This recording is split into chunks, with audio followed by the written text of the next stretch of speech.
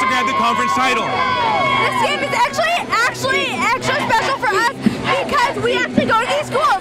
Hi, my name is Jennifer Sunhee, and I'm from Portland. And I'm Brian Navarro from St. Mary's. Now our teams have traded wins over the past 2 years, and we've developed a little bit of a rivalry. I definitely think there's going to be a rivalry tonight. The Pilots want to win and punch their ticket into the championship. Now the Pilots have a balanced attack on the court with point guard TJ Campbell leading the pack. And Omar Samhan's going to be leader for St. Mary's. He led the conference in points, rebounds, and blocks, and he's going to get it in the middle or he'll dish it out to McConnell, Steindl, or Dellavedova. They're all going to hit threes.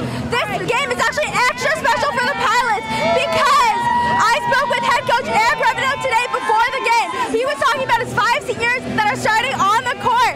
And did you know that they're actually his first recruiting class at UP? He says it'll be a memorable and emotional journey for them. There's a lot riding on this game. Let's get to it.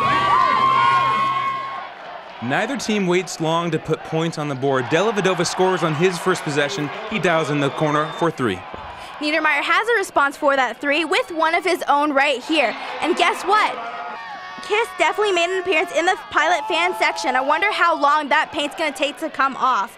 Here, Campbell goes into the paint and makes the layup. After that, Wally Pilot definitely does his Wally dance and pumping up the crowd. Campbell drives the ball into the paint again with a layup and +1.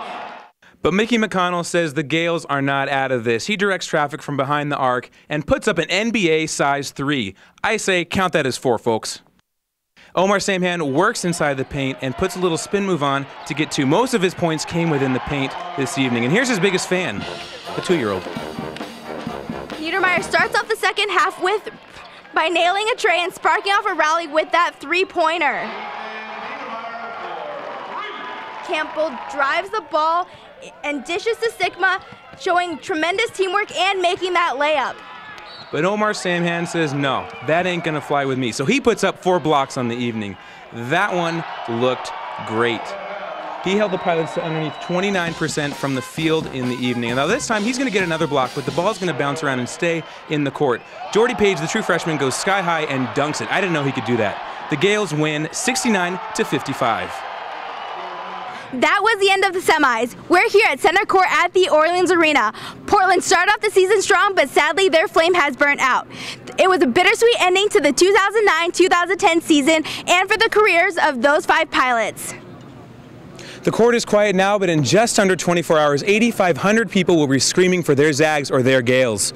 It's the championship game everyone's been hoping for. The 1 seed and the 2 seed are going at it. You'll find in-depth coverage right here on WCCSports.com. For Jennifer Sunhee, I'm Brian Navarro, WCC TV.